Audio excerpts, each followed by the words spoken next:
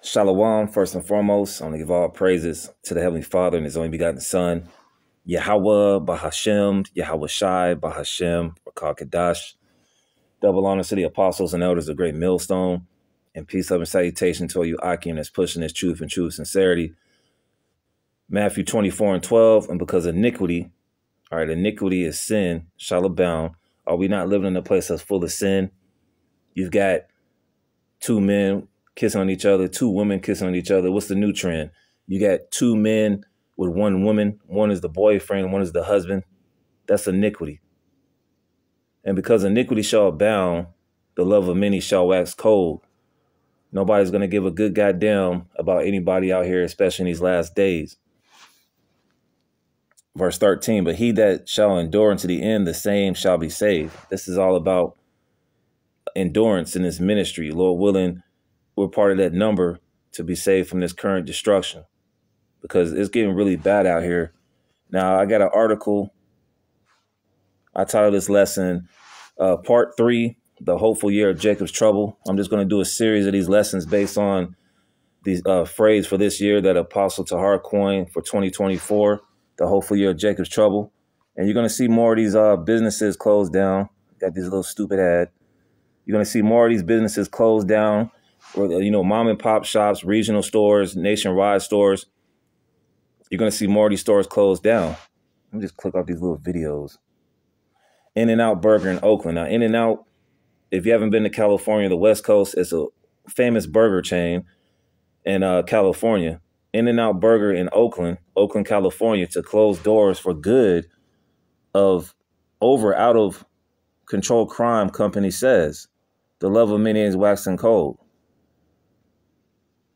So it says In-N-Out's only location in Oakland is closing after the cherished fast food joint decided it could no longer risk the safety of fed up workers and patrons in the city plagued by recent crime. Now, in California, all hell is all breaking loose out here, man. They're doing all types, not out here, but out there, they're doing all types of smash and grabs. It's just, it's really like that one movie, man, Mad Max. It's the Wild Wild West out there.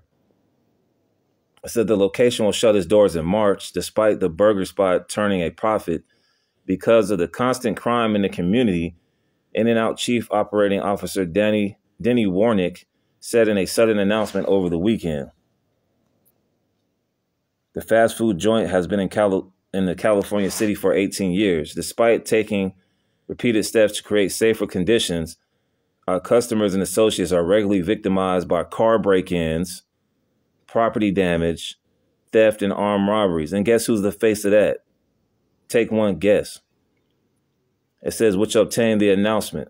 Additionally, this location remains a busy and profitable one for the country, but our top priority must be the safety and well-being of our customers and associates.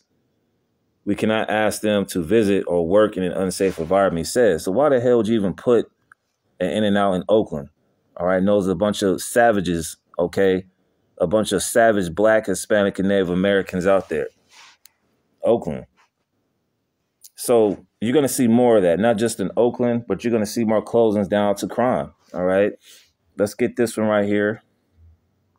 This is the hopeful year of Jacob's trouble. Hopefully all hell breaks loose. Now the one scripture I wanted to get is in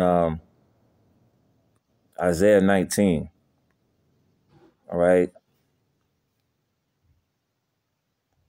Isaiah 19 and 14, the Lord's name is Yahweh, have mingled a perverse spirit in the midst thereof, and they have caused Egypt to err, and every work thereof as a drunken man stagger from his vomit. Yet there's a very perverse spirit here in Babylon. All right. And anything you can think of hustle wise is pretty much dead. Like the reselling of shoes, that's pretty much dead, man. All right.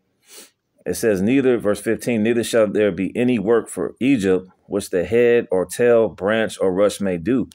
And Egypt, all right, that's a code word in the Bible for America. All right, we can go to Revelation.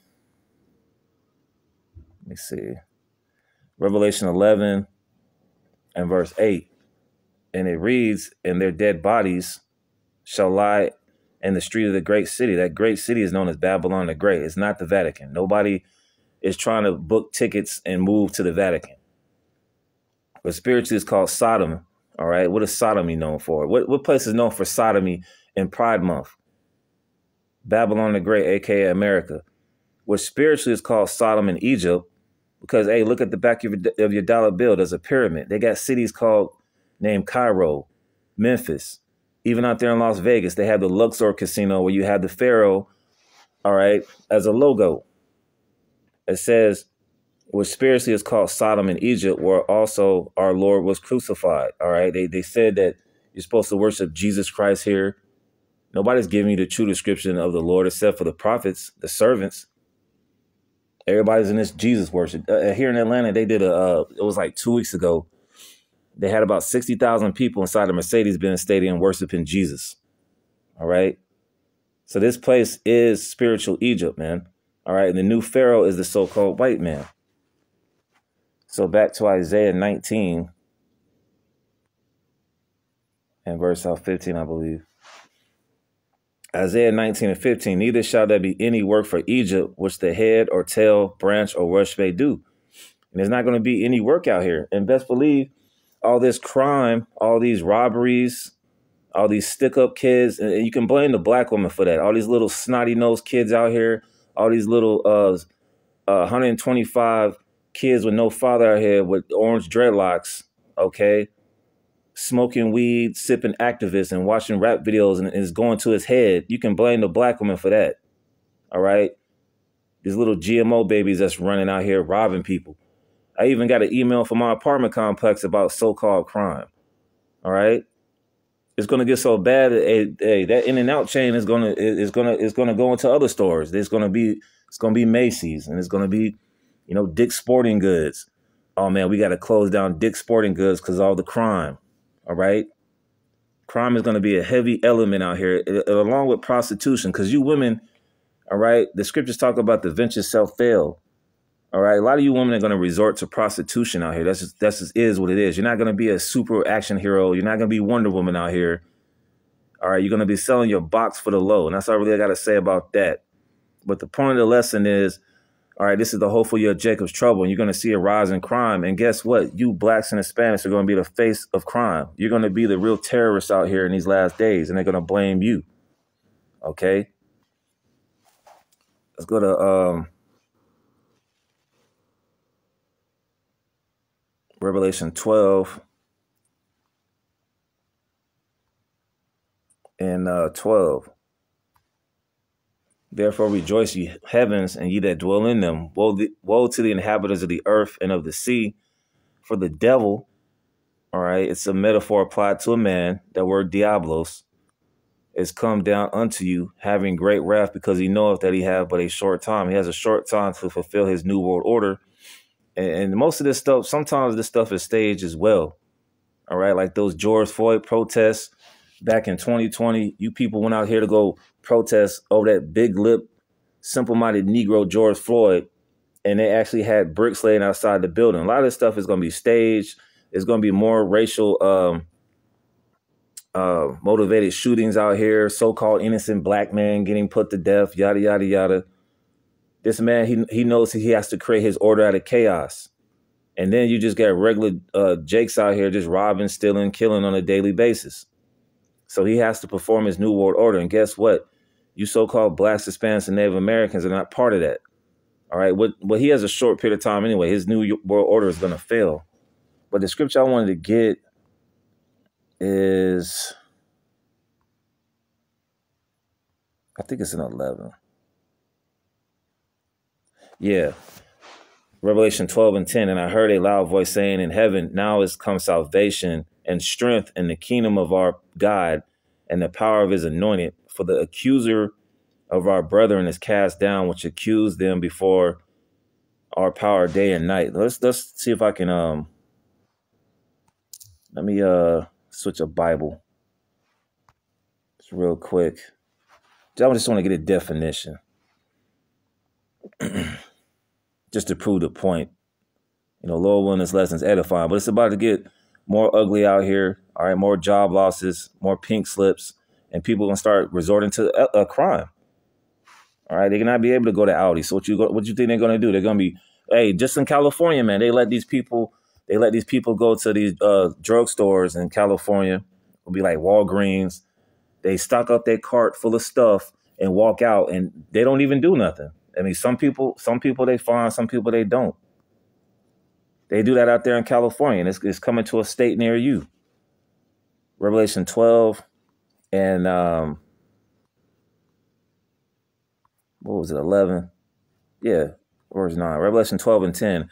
And I heard a loud voice saying in heaven, now is come salvation and strength in the kingdom of our power and the power of his anointed, for the accuser of our brethren is cast down, which accused them before our power day and night. Yeah, Esau, the so-called white man, all right, on the left-hand side is accusing us of doing this and that when he creates a situation. You know, it's just like Esau like to say, and it's true, you niggas is out there doing all types of fuckery, but hey, who decided to gentrify the hood? And what happens when you bring a bunch of knuckleheads from the hood? They're going to move to the suburbs, and then it's going to be a rising crime in the suburbs. All right. He creates a situation and then blames you on it. Say, hey, look, they doing this and that. Let's get this word accuser in a blue letter. But this is the hope for your Jacob's trouble. There's going to be more situations where they're going to say, hey, these blacks, these Hispanics, these Native Americans, they're no good. They're bringing all these immigrants up here from South America. They're up there in New York. Hey, it's already happening in New York. You had one guy, all right, who's just causing mayhem, man. This so-called Latino man, this is the hope for your Jacob's trouble. This is what we've been talking about. They're going to start accusing you blacks, Hispanics, and Native Americans of all types of situations out here. All right. Let's get this word accused. Strong's G 2725. Categoras. Thayer's lexicon. Related entry. Categor. It says an accuser, and Esau is one hell of an accuser, man. All right, when he was blaming so-called black men that he back in the days in the 40s and 50s, he would say that his woman got raped by three black guys and they spent their whole life in prison. Esau, the so-called white man, is one hell of an accuser, and as you saw last year, well, with these man up there last year in Philadelphia.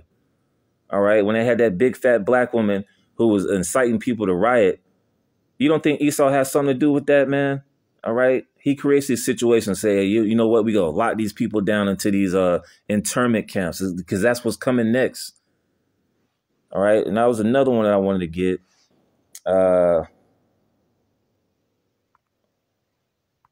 was actually accuser, not accused. Just bear with me for a sec.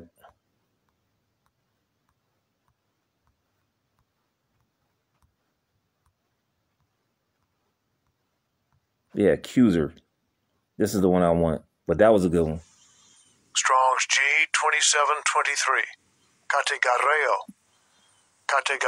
Categoreo. All right, to accuse before a judge to make an accusation of an extrajudicial accusation. All right, he's going to accuse.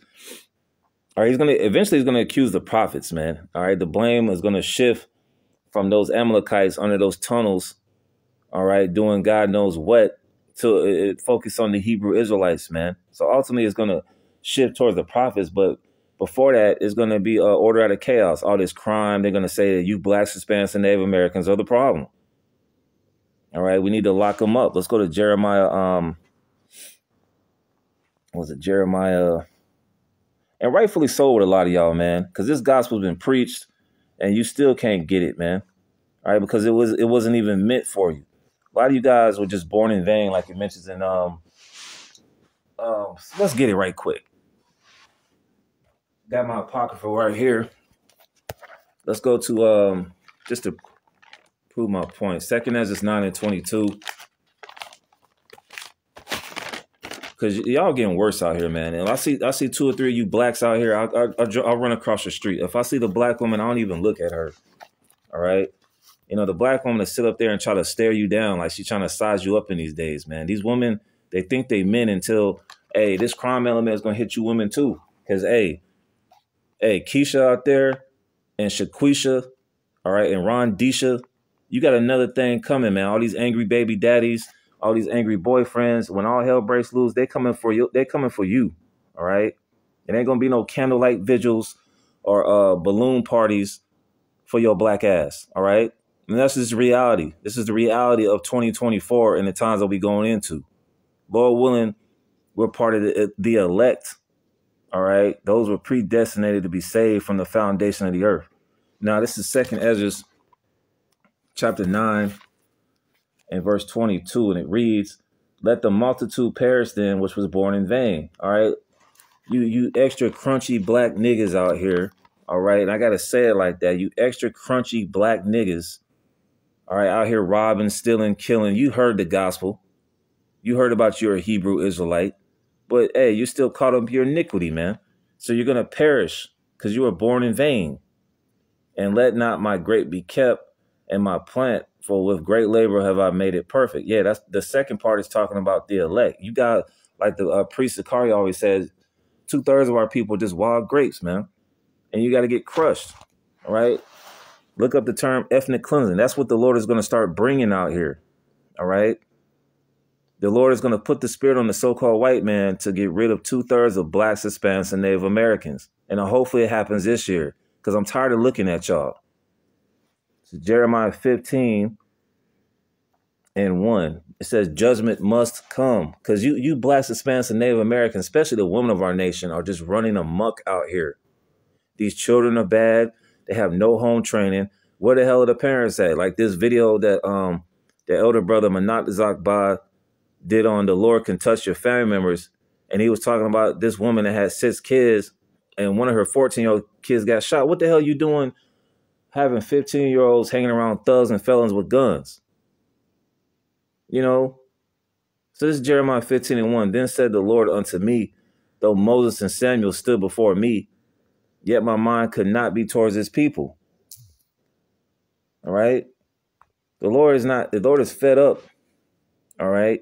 Even us, we gotta tighten it up, you know, through the spirit and power of Yahweh Shemel Shai, because the Lord is hot with the nation of Israel right now. That's why it's the hopeful year of Jacob's trouble. It says, yet my mind could not be towards his people, cast them out of my sight and let them go forth. And it shall come to pass if they say unto thee, whether shall we go forth?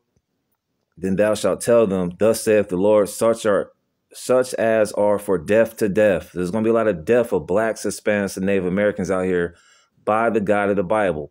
And he's going to use the so-called white man according to Psalm 17 and 13, because Esau Edom, that's his proper biblical name, is the devil that the Bible speaks of. And he has the blessing of the sword. He has robots out here. He has robot dogs. He has concentration camps. Okay, he has devices. I believe it's called an LRAD device. All right, where they can just send a frequency out in the air and start bugging people out. The God of the Bible is not playing, man. All right, there's going to be more crime, more theft. All right, that's why we got to be vigilant out here. It says, thus saith the Lord, such as are for death to death, and such as are for the sword to the sword, and such as are for the famine to the famine. You know, the priest, Yaiquab, on the Thursday camp, mentioned famine is going to hit more of these people than the sword, man. So look forward to that. You know, Jake love to eat, you know, especially these women. So imagine these women out here dying of famine in these last days. It says to famine and such as are for the captivity to the captivity. All right, you're going to be captive in these internment camps. All right, FEMA's not going to be cutting you a check in these last days, man. All right, there's not going to be any more stimulus checks. I see this commercial on YouTube all the time for some $6,400 stimulus. The government is not giving you niggas any more checks out here, man. Because when they lock this place down once again, it ain't going to be no stimmies so your black ass can sit in the house all day and goof off. All right, so that's pretty much it on that. I could go another 20, 30 minutes. All right, but I want to set the tone as far as these lessons, man. Just straight and raw and to the point, because we're in a hopeful year of Jacob's trouble, man. And this trouble is going to affect Jacob. All right. Now let's identify who Jacob's sons are. Just real quick, Genesis 49 and 1. Israel's prophecy concerning his son. Now Jacob's name was later changed to Israel, because he is a prince of the power. And Jacob called unto his sons and said, gather yourselves together, that I may tell you that which shall befall you in the last days. Are we not in the last days? Gather yourselves together and hear, you sons of Jacob, and hearken unto Israel your father. And it goes on to Reuben, all right, all the way down to Issachar, man, so-called blacks, Hispanics, and Native Americans. Well, it's Reuben. It goes from Reuben. Let's see where it stops at. All right, Zebulon, all right, so-called indigenous people, Guatemala to Panama, Issachar to so-called Mexicans. All right. Gad, the so-called Native American Indians, Asher, the so-called indigenous people of Colombia, to Uruguay, Naphtali, the indigenous people from Chile to Argentina. All right. Joseph represents Ephraim, the so-called Puerto Ricans, and Manasseh, you so-called Cubans. You're God's chosen people. All right. And one more scripture. You got to come back to the God of the Bible, because he's not playing. This isn't Christianity where you can do whatever the hell you want to do, man.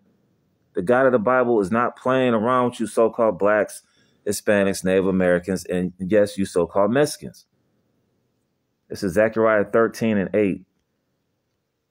It says, and it shall come to pass, and in all the land, it's talking about here in America, saith the Lord's name is Yahweh, and his son, who you ignorantly called Jesus Christ, his real name is Yahweh Shai. 2 parts therein shall be cut off and die. So 2/3 of blacks, Hispanics, and Native Americans here in America are slated for death. And there's going to be grievous deaths. It ain't going to be you falling asleep in the bed and there's a funeral for you, man. No. But the third shall be left therein. That's talking about that 1/3, man. Right? So with that, Lord, when I was edifying, Lord, when I can come back with another part 4, because there's going to be more articles, all right, leading up to Jacob's trouble, man. Then you got the RFID chip, which is the mark of the beast, and Revelation 13 and 16. That's going to be issued out pretty soon. And then on top of that, after that, you're going to have World War III, the war to end all wars, and the end of Esau, Edom, the self-proclaimed white man. And Jacob is going to start ruling, all right? So with that, shalom.